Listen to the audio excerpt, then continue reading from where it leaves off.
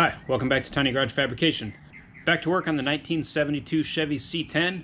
Today we're going to work on some rust. It's not full rust repair, it's not a cut and replace. It's just kind of a patch. This is something that a lot of people would do or could do, and the reason I'm doing it on this is because it is a very difficult area of the truck to actually fully repair. There's multiple layers that come together in this one spot, and you'll see when we get there. It's the channel at the top of the cowl. Now, the repair we're doing isn't permanent, but once again, this is my shop truck. I'm not bringing this up to a concourse restoration. If it gets down the road and doesn't leak water into the cab, then I'll be happy about that. That said, we should be all done talking. Now let's get to work. Alright, so here's some of the stuff we're going to work on today.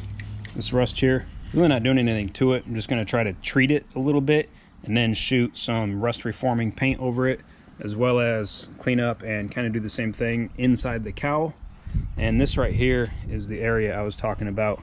So you've got the cowl section, the upper cowl, you've got the inner cowl section, and the firewall. All three of these pieces come together right here.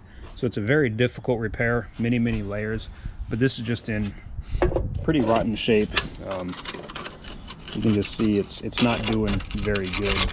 And as we get along, there's some holes that go down. Now ultimately this actually leads into the cab, and there's a few holes over here that go into the cowl area inside here.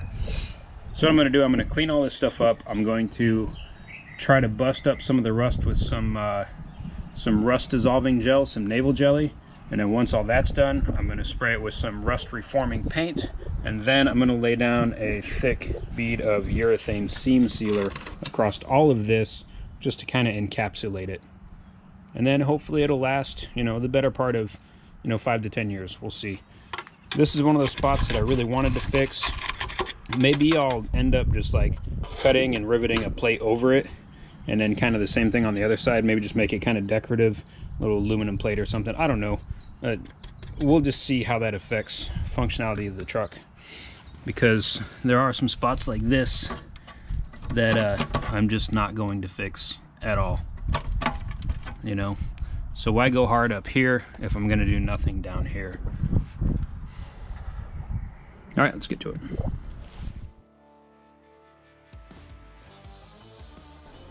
Now the first step is to go over this with a wire brush and remove any excess or flaking rust, and then I'm going to use shop air to blow it all out.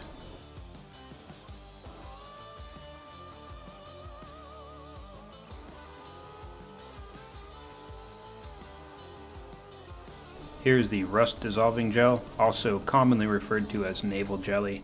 Just kind of depends on who makes it, I suppose.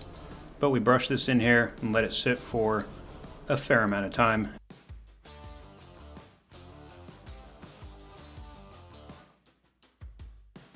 Now I'm using a flap wheel on my grinder to go over the sharp edges on the frame, just trying to knock those down and smooth them out. It will make the paint adhere better and hopefully lead to just a better finish overall. And it gave me something to do while this rust dissolver did its thing. Now, rinse it all off with some water, try to get as much of it out of there as I can. After it's rinsed, I'm going to blow the excess water off with some shop air, and we'll take a look at it. Now, it doesn't really appear as if it did a whole heck of a lot. It certainly didn't, make the rust disappear. But if it did any neutralizing, then, I'll be happy with that.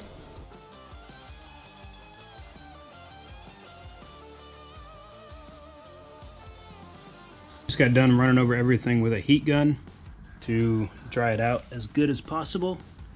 Now I'm going to do one final clean.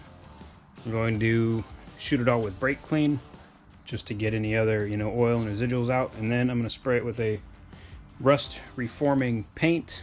I don't know if it actually does anything, but it'll make me feel better, at least give it a base coat of something. And then the cowl section, not to include any of the firewall, but from inside this dip and back, I'm going to paint this all black, because that's where the majority of the rust is. Plus I don't like when you can, it's dark blue and light blue, and you can see in the vents of the cowl, and I'd rather just kind of black out that look. So we're going to mask and cover the cowl, the main cowl face itself, and then spray this with some Rust-Oleum rust reformer. Now, Project Farm recently did a video, actually this week as I was editing this, comparing different types of rust preventative spray. And this particular one, as cheap as it is, actually performed like third best, and that was only behind some much more expensive ones, including Pore 15. Now the 3M seam sealer, this stuff's really good, fairly hard to use, definitely messy. I'm going to go ahead and use this seam sealer to cover everything in the cowl, just kind of, slather it in this ditch. It should bridge all of those holes and cover up all of those flaking edges where the panels were kind of coming apart from each other. Well, it may not necessarily be pretty, but I've got seam sealer across this whole thing. This stuff is very hard to, completely smooth out. So it just kind of is what it is. I gotta let this sit for about a day, and tomorrow I'll come in and clean and paint this upper firewall section, and then probably paint the frame rails while I've got the black going, and then I'm going to work on the firewall.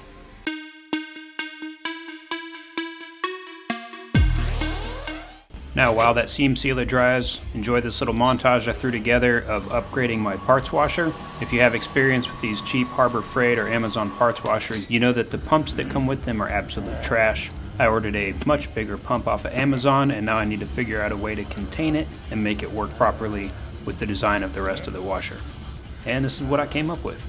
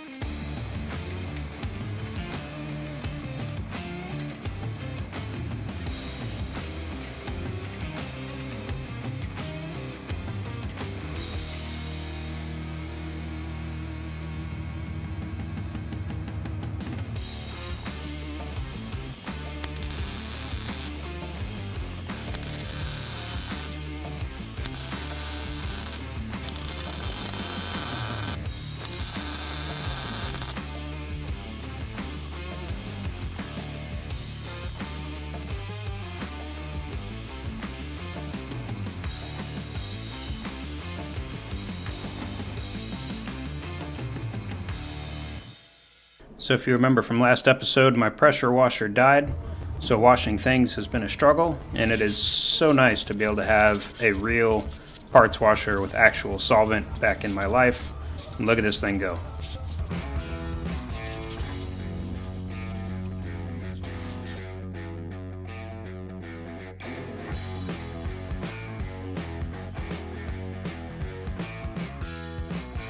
Now that I've got nice clean parts, I can finally get to making them look decent. A little bit of primer, and then some gunmetal gray for the spindles, as well as some of the other suspension components. And then we're just doing semi-gloss black for a lot of the other components after we get them all cleaned and prepped and everything. Now for prepping the upper control arms, these rivets need to be ground out and then smashed out with an air hammer, or punch and chisel if you don't have one. And new ball joints simply drop right in place, and then they bolt in with a nut and a bolt that is usually included with the ball joint. Going to do the lower ball joints. This thing is just absolutely just past. This one's in a lot better shape. Looks like it may have been replaced at some point in time.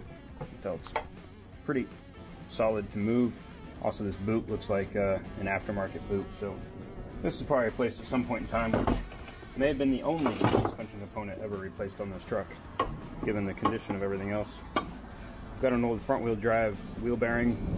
I'm going to use that as a cup to sit underneath, and then hopefully I can just drive straight down on this. If not, I'll need to get some adapters and rings to just kind of build up so I can press on this part. Anyway, this whole bottom piece presses out of the arm, and we'll get to that in a sec.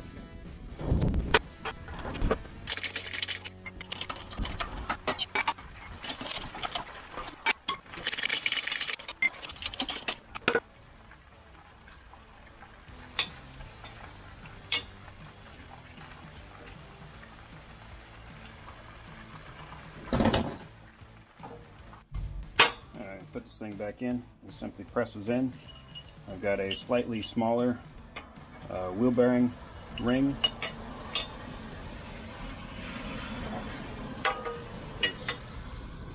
On this side. Alright, well, due to the size of the bump stop right here, just kind of getting in the way, I went ahead and took the wheel bearing cup that I did have, as well as another one, welded them together, made it taller. Now, I'll be able to get this thing done.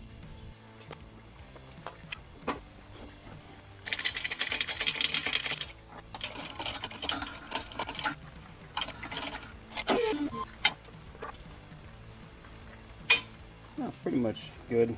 A little nick right there that may affect putting the rubber boot on. So you just can't see it. A little nick right there. That's from where I kind of ran into these inner rings. Maybe I'll try this side next time. And here's the part where I realized that I didn't actually film an outro for this video, so we'll just go ahead and voice over while the paint dries here.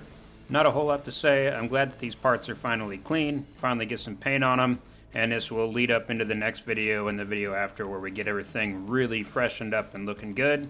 Then we can get on to some actual mechanical fixes.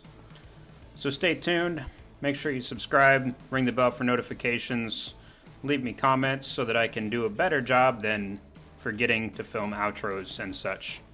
And that's it for today, everybody. I appreciate you watching. See you next time.